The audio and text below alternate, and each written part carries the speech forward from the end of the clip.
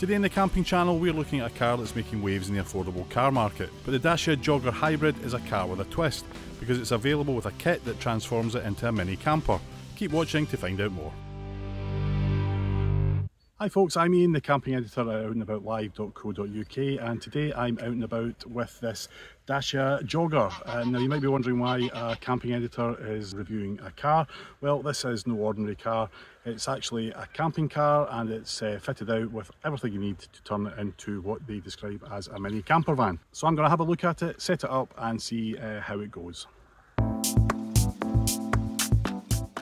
So here it is, the sleep pack that converts the Jogger into a mini camper. It includes a folding mattress that fits perfectly in the rear, and it's all really easy to set up. Push the front seats forward, flatten the back seats, release the catch, then fold out the bed frame.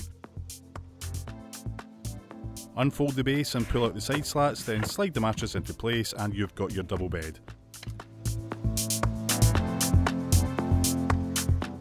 The rest of your camping gear can be stored inside the specially fitted box and only takes a few seconds to roll out your sleeping bag. I've just set up a single here, but there is just about enough room for two. You also have the option of adding these blackout window blinds for more privacy.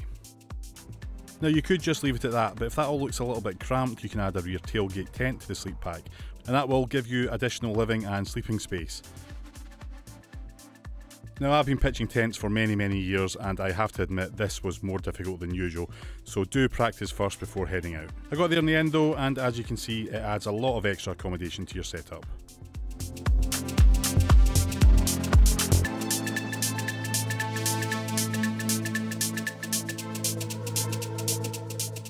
So that's the camping part, but what about the car itself? Well, first and foremost, like all Dacia cars, the Jogger is great value for money.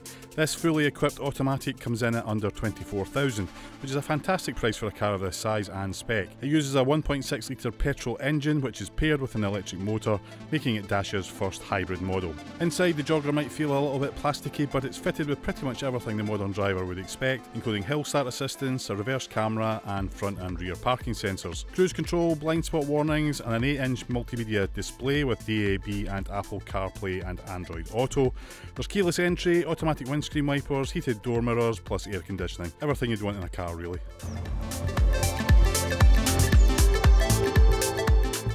Now the Jogger is certainly not an off-road vehicle, nor does it pretend to be, but it does cope perfectly well when you leave the tarmac to negotiate bumpy campsites.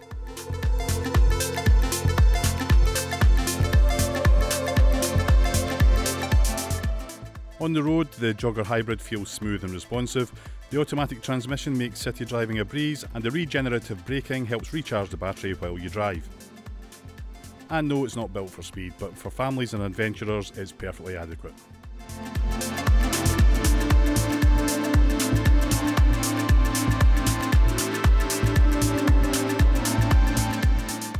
Now let's talk about price. The Dacia Jogger Hybrid starts at around $22,500 in the UK, and this fully spec model is $23,645. The sleep pack, including the camping box and mattress, will add $1,565 to the total cost, and the tent and blackout windows are another $537. So you're looking at $25,745 in total for this fully equipped version. For a hybrid with this level of versatility and all the camping setup, that's actually great value, especially when you compare it to the cost of a camper van. But is this really a serious alternative option to a camper?